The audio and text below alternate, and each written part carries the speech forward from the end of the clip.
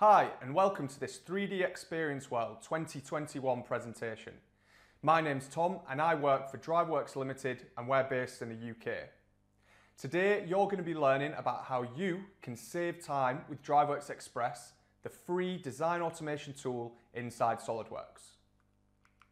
So first things first, let's answer the question, what is DriveWorks? So DriveWorks is a design automation and sales configurator tool for SOLIDWORKS. So what DriveWorks allows you to do is take a custom, same but different design and automate the creation of new variations of your SOLIDWORKS parts, assemblies and manufacturing drawings based on the inputs from your sales configurator. So today we're primarily going to be looking at the design automation aspect of DriveWorks, and more specifically how DriveWorksXpress can get you started with design automation. So now that we know what DriveWorks is, let's take a look at the design process for a same but different design. So this is the manual process that a design engineer will go through each and every time they design a custom product in SOLIDWORKS. So for this example, I'm going to be using a pressure vessel, simply because a pressure vessel is a fantastic example of a same but different product. So if you imagine this pressure vessel behind me, it could be longer, it could be shorter, it could have different options, it could have different valves, different flanges.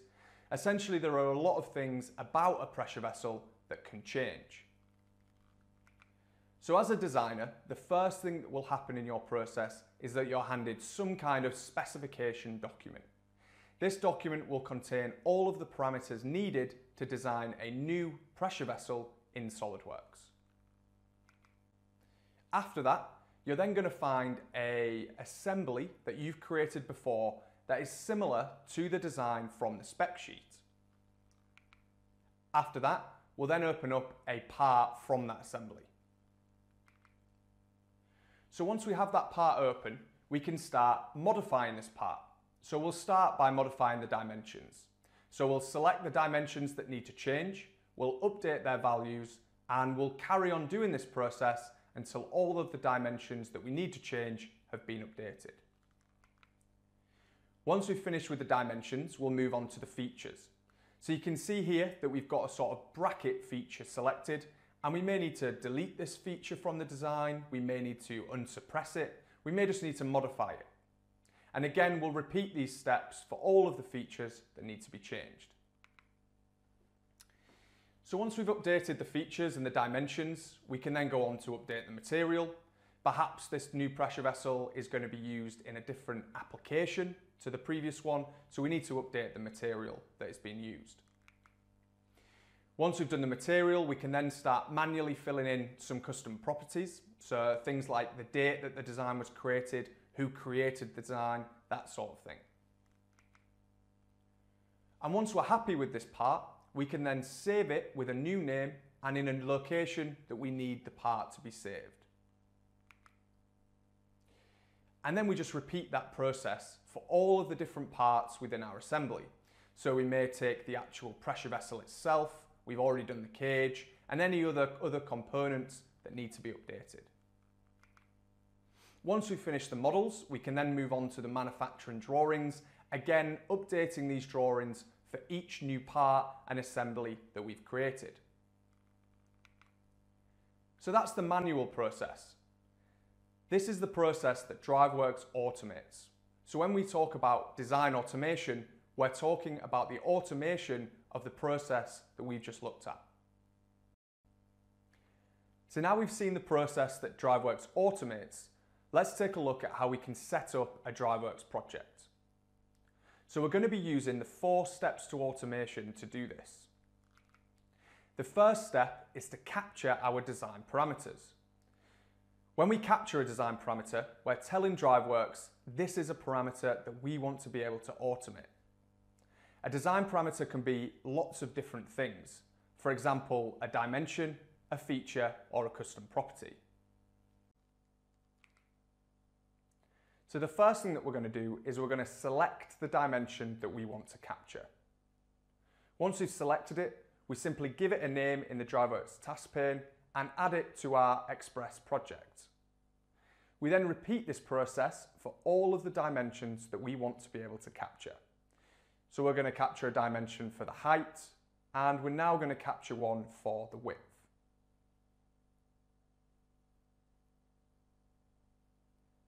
Once we've captured all of our dimensions, we're now going to move on to capture a feature.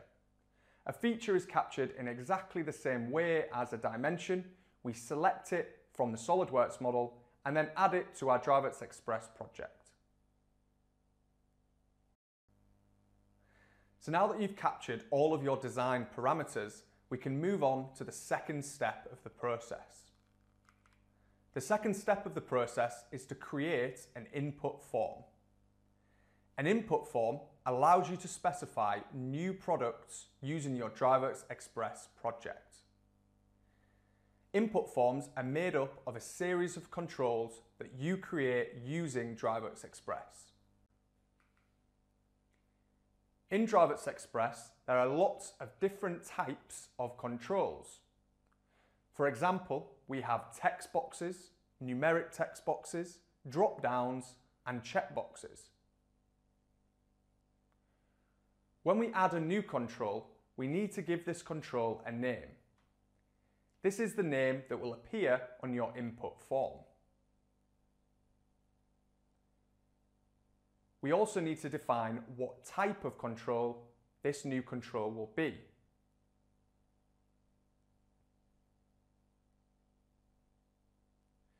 Some control types have extra properties that define how a control will operate.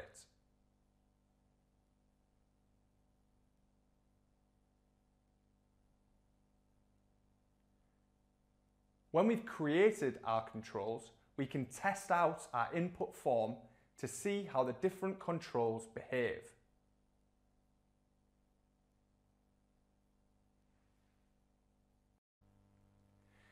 Now that we've created our input form, we're ready to move on to the third step in the automation process. Step 3 links our captured parameters from step 1 with our input forms from step 2. We do this by writing rules. Rules are logical statements that determine how our captured parameters are automated based on our form inputs. When we go to build our rules in DriveWorksXpress, the rules are categorized. When we select a rule to build, we're going to use the DriveWorksXpress Rules Builder. The Rules Builder makes building rules in DriveWorksXpress really simple. A rule is made up of a logical statement that references our form inputs that will determine how our captured parameters are automated. The background of the DriveWorksXpress Rules Builder will go red when the rule we have built is invalid. This example that we can see here is going to decide whether or not the front lug feature is suppressed or unsuppressed in our final design. The first 3 steps of the automation process are setting up your DriveWorksXpress project. The 4th and final step is to run your DriveWorksXpress project. You can run a DriveWorksXpress project over and over again to automate as many designs as you need. When we run our DriveWorksXpress project, we first fill out the form created in step 2. As we can see here, we're filling in the controls for customer name and order number, and then we move on to the controls that define the model that we're going to automate. So we have controls for cylinder length, diameter, and head type. We'll finish off by using the drawn by control that we saw in step 2. When we click create, DriveWorks will take the inputs from our forms and then, based on the rules that we built in step 3, drive our design parameters that we captured in step 1. We can see here that new parts, assemblies, and their relevant drawings are being automatically created by DriveWorks. In the DriveWorks task pane, we can see a full report of every step that DriveWorksXpress has taken to automate our designs. This report is great for troubleshooting your DriveWorksXpress projects. Once DriveWorks has finished generating all of the parts, assemblies and drawings, they will be saved with new file names, again based on rules. Now that we've seen how DriveWorks works, we're going to finish off by looking at some of the benefits that DriveWorks can bring to you as the engineer, your company, and also your customers. So one of the major benefits of DriveWorks is that it can speed up your design process. Every new order starts off with an initial inquiry. We then go through the design process that we looked at the very beginning of this presentation. We can then manufacture our product and ultimately ship that product to our customer. With DriveWorksXpress, we can drastically reduce the design time so that ultimately we can get our product shipped to our customers much faster. Another great benefit of DriveWorks is the ability to eliminate avoidable mistakes. These mistakes can come when performing repetitive tasks in your design process. Because DriveWorks automates these repetitive tasks, these mistakes can be eliminated. Another type of mistake that DriveWorks helps to reduce are quoting mistakes. And this is because it enables you to validate your form inputs. All of this leads to your time as the engineer being freed up. This allows you to work on new projects that you wouldn't in the past have had time to work on. It also allows you to develop existing products so that you can ship better products to your customers.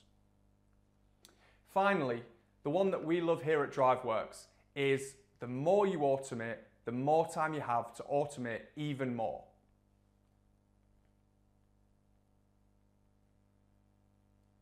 Now that you know all about DriveWorks, I'm going to give you some steps to take after this presentation. Firstly, go and activate DriveWorksXpress. This is a really simple process done from within SOLIDWORKS. Once you've done that, go and create an account in our My DriveWorks community. This will give you access to lots of learning resources to help you with your DriveWorksXpress projects.